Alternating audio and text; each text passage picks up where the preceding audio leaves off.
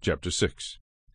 Now it came to pass, when men began to multiply on the face of the earth, and daughters were born to them, that the sons of God saw the daughters of men, that they were beautiful, and they took wives for themselves of all whom they chose. And the Lord said, My spirit shall not strive with man forever, for he is indeed flesh, yet his days shall be 120 years. There were giants on the earth in those days, and also afterward, when the sons of God came into the daughters of men, and they bore children to them. Those were the mighty men who were of old, men of renown.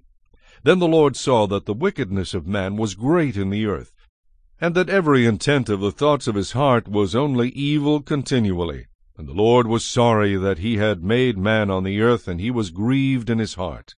So the Lord said, I will destroy man whom I have created from the face of the earth, both man and beast, creeping thing and birds of the air, for I am sorry that I have made them. But Noah found grace in the eyes of the Lord. This is the genealogy of Noah. Noah was a just man, perfect in his generations. Noah walked with God, and Noah begot 3 sons, Shem, Ham, and Japheth. The earth also was corrupt before God, and the earth was filled with violence. So God looked upon the earth, and indeed it was corrupt, for all flesh had corrupted their way on the earth. And God said to Noah, The end of all flesh is come before me, for the earth is filled with violence through them. And behold, I will destroy them with the earth. Make yourself an ark of gopher wood, make rooms in the ark, and cover it inside and outside with pitch. And this is how you shall make it.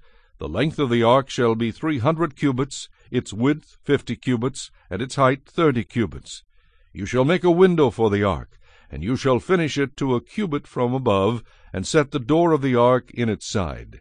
You shall make it with lower, second, and third decks. And behold, I myself am bringing flood waters on the earth, to destroy from under heaven all flesh in which is the breath of life. Everything that is on the earth shall die. But I will establish my covenant with you, and you shall go into the ark, you, your sons, your wife, and your sons' wives with you. And of every living thing of all flesh you shall bring 2 of every sort into the ark, to keep them alive with you. They shall be male and female. Of the birds after their kind, of animals after their kind, and of every creeping thing of the earth after its kind, 2 of every kind will come to you to keep them alive.